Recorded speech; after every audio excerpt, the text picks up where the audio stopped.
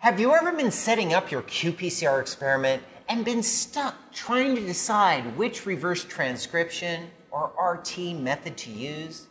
You're not alone.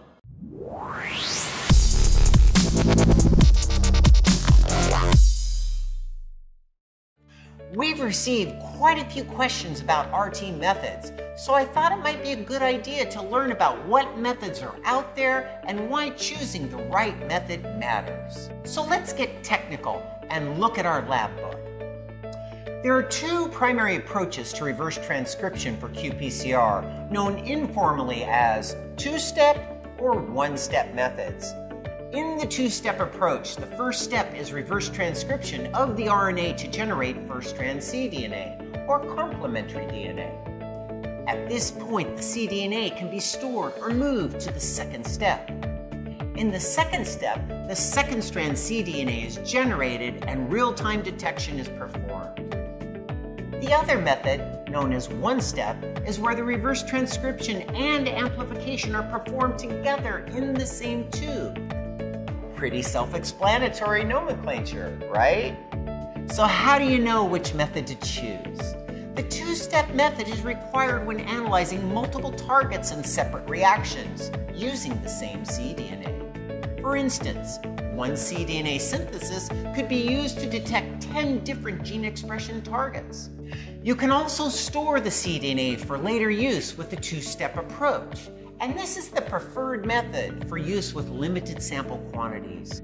Conversely, when using the one-step approach, the cDNA cannot be stored and the experiment is limited to multiplex constraints when looking at multiple targets because everything occurs in that one reaction.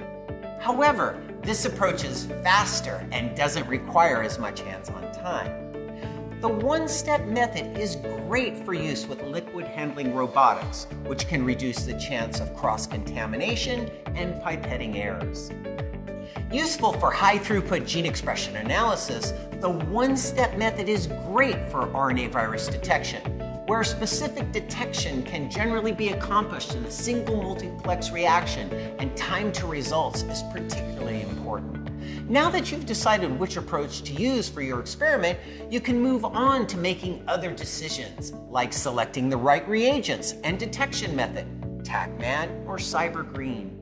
To help with this decision, we have an Ask TaqMan video dedicated to qPCR reagent selection called Choosing the Right Master Mix.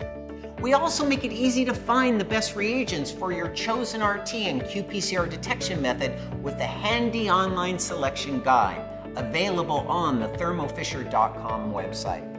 So whether you're doing gene expression analysis, RNA virus detection, make sure to choose the reverse transcription method best for your experiment. It can make a world of difference. If you have more questions on RT methods or any other qPCR questions, remember to ask TaqMan and submit your questions on our website, thermofisher.com/ask. Thanks for watching.